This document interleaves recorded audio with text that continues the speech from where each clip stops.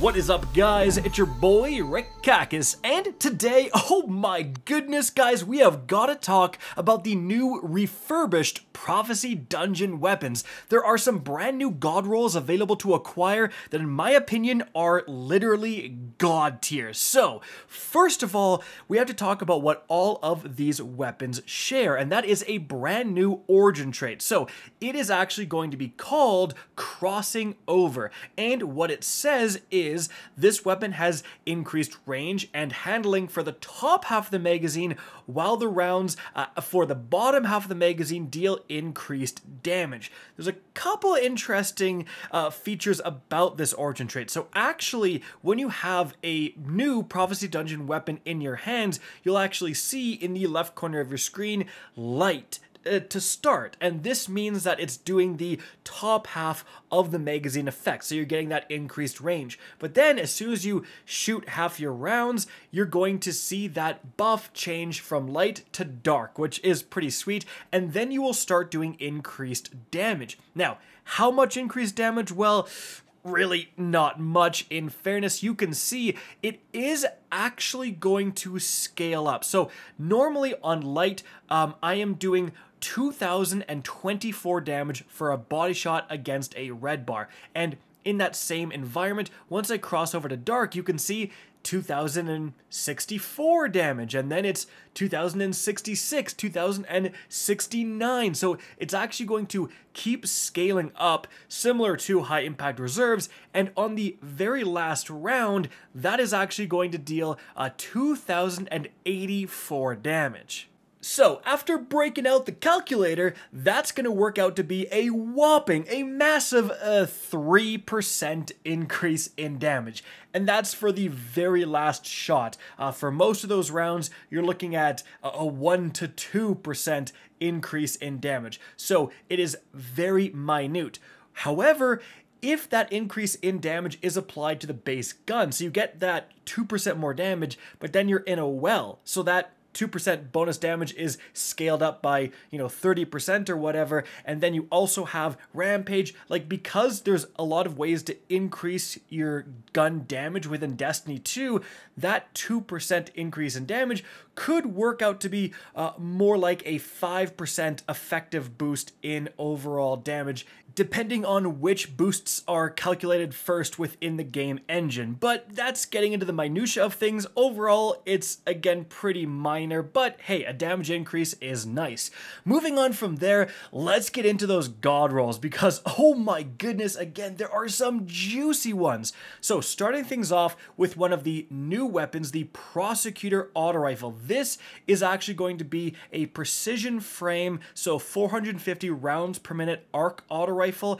And if you look at the perks, the thing that stands out to me is Dragonfly in the left column. That is not the most common, and so that means you can get Dragonfly plus Volt Shot or Dragonfly plus Frenzy and just have an ad-clearing monster of an auto rifle. And if you don't want Dragonfly, Rewind Rounds is an amazing PvE perk as well. So pretty impressive there. Moving on to the darkest before, Rapid Fire Frame Pulse Rifle. This actually changed from arc to solar now, and the arc version was a popular weapon. Like, this thing could crank whenever rapid fire frames were meta within PvP especially, but now you can see it has those solar perks. So it can actually get Heal Clip in the left column, and remember, Heal Clip actually got a buff with this new update that just came out, so it's going to heal you with Cure ×2 plus Incandescent, so you're going to be healing yourself based on the enemies killed and then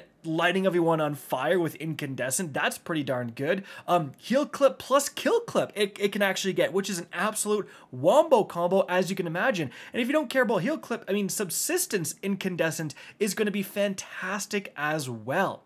And then if you do want a PvP roll, however, really not too much insane going on here, like Elemental Capacitor, maybe, but yeah, mostly we're looking at PvE rolls, definitely. Moving on to the Sudden Death. That is an aggressive frame, so 55 rounds per minute, now Void Shotgun. So this thing has got those PvP god rolls in mind. I mean, it can get a threat detector, which is becoming a lot more popular within PvP, and it can also get slide shot. So sliding is going to reload your weapon, boost the range, and also opening shot. So the slide shot, opening shot combo, already very good for PvP.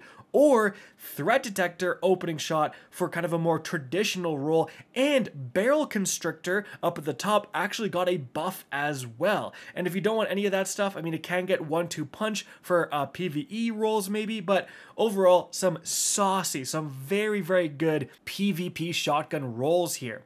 Then moving on to the Judgment. This is now a stasis hand cannon. It was previously kinetic, and it belongs to that adaptive frame 140 rounds per minute archetype. So it can still get what I consider to be the previous PvE god roll of Demolitionist plus timed payload. I think if you're using a hand cannon in PvE, it has to have either explosive payload or timed payload, because the explosive damage is infinite range, like, so you can shoot a guy across the map and kill him no problem. If you don't have that, it takes like 20 shots to get a kill with a hand cannon in PvE on a long range guy. So amazing roll, but I think what you have to notice is that Headseeker is here in the left column.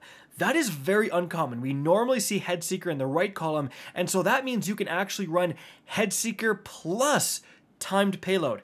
A little bit of a non-bow, because the explosive perks are going to take away some of that, what would be precision damage, and make it explosive damage, but I still think that's going to be fantastic. Or, you know, you can have Headseeker plus multi-kill clip, Headseeker plus adrenaline junkie. Like, having Headseeker in the left column is very, very interesting and also extremely unique.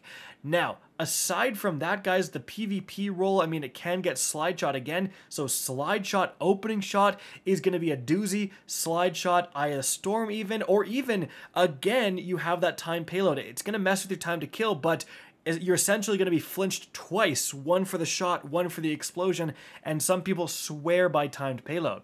Now, moving on from there for the Relentless. Now, this is one of the new, it's going to be a Strand Pulse Rifle, high impact frame here, guys, so 340 rounds per minute. Taking a look at the overall rolls, nothing absolutely insane here. Like, it can get Desperado, so something like Outlaw or Rapid Hit or Keep Away plus Desperado. It can get Hatchling, it can get Headseeker. There's definitely some good stuff here, but nothing like kind of blowing my mind compared to the other weapons. And then we're going to end here, guys, with what is probably going to become overall one of the most desirable weapons from this entire dungeon moving forward, and that is the Adjudicator. Now, this is going to be a kinetic precision frame submachine gun, so 600 rounds per minute.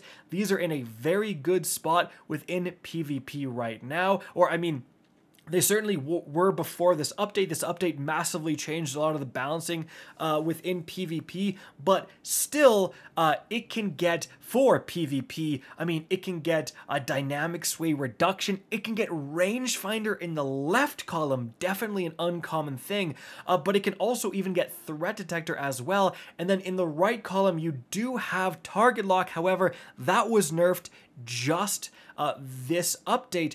But you also have Fragile Focus. Remember, Fragile Focus got a massive buff. It doesn't break the range boost until you've completely lost your shields. So Fragile Focus is going to be incredible with, you know, Dynamic or any of those other perks, or the more traditional Rampage if you want a damage boost. Guys, this thing has some insane range, 56 base range, so you can really I had one of my teammates actually, just because they got full bore plus accurized rounds, they had 92 range, and that was without a masterwork, I believe, as well. So yeah, this thing is going to be a range monster here. And then for PvE, I mean, you can get Subsistence plus Onslaught, or Subsistence Kinetic Tremors, right? Like, those are going to be fantastic. Subsistence Frenzy is amazing as well. So really fantastic weapon here with a lot of good PvE and PvP rolls. Yeah, definitely Prophecy Dungeon is going to be worth doing like pretty much every single week to get some of these rolls. And it's not just good perks, it's perks that have very unusual spots, perks that we don't often see in the left column. Like normally we only ever see like raid weapons with something like Dragonfly in the left column, right? So this is pretty exciting stuff. Guys, that is going to be it for the video. Hope you enjoyed and found this informative. If you did, please remember to help me out by simply rating and especially sharing this video. If you guys want to see more Destiny 2 content similar to this, don't be afraid to slap that subscribe button. If you want to get in touch with me and keep up to date with the latest channel activity, the best way is to follow me on Twitter at RickCacus. That is linked in the description down below. Again, I hope you enjoyed the video, and as always, have a good day.